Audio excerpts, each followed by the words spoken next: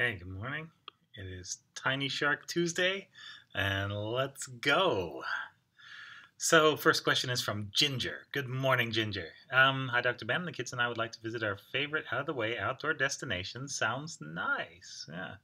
But it requires an overnight. I saw a chart recently that rated the hotel as 3 out of 10 in risk, about the same as grocery shopping. Yeah, because mostly when you're in your room, you're on your own, right? Yeah, so it's like being in your house.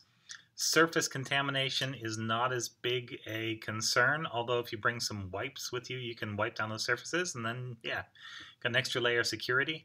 Um, let's see. So, would you agree? I'm hoping you can give some insight on the risks of staying in a hotel room and how best to prepare when staying in one before I make the decision on going. Yeah, this is what I'm doing right now to be able to stay in College Station. I'm staying for a week in a hotel room. If you're more than one night, you can just make your own bed and request that they leave some towels at the door if you need new towels, or just hang them on the rack and dry them out, like at home.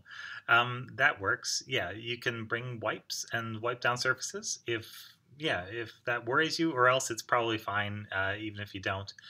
The big risks are going to be breakfast. The hotels that I have seen lately, I've seen three of them since the lockdown started. All of them have suspended breakfast and suspended drinks in some form. I think one of them still had the machine up where you could get your own coffee, but one other one, they've put that behind the counter, and the third one, they've just turned it off and said, no coffee for you. So it's this interaction with another person. That's what's potentially going to get you, or taking your mask off to put something in your mouth. That's potentially what's going to get you.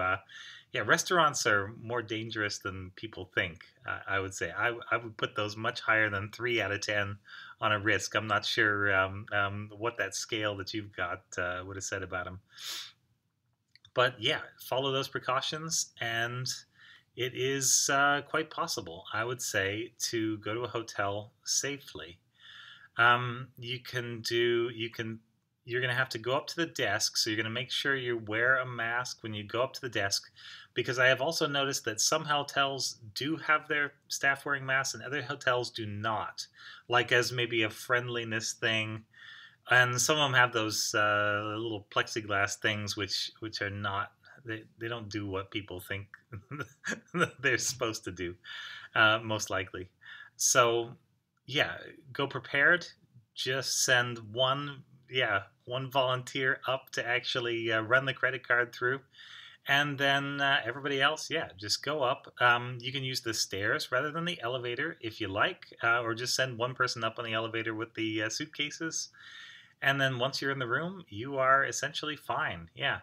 And maybe you order in, or maybe you send somebody out to get some food. But either way, I think you're covered. And I think it ends up being a pretty low risk thing to do when you do it that way.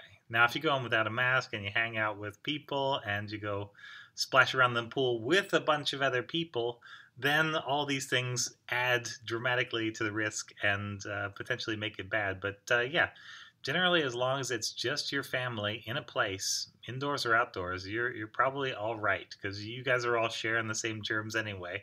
And just have a mask on at any other time, and then you're good. All right. Good question. I hope you have a lovely vacation. It sounds nice. Don't tell me where it is, because otherwise I'll go there and then it won't be out of the way or whatever you said. Thanks very much. This has been Ask Dr. Ben.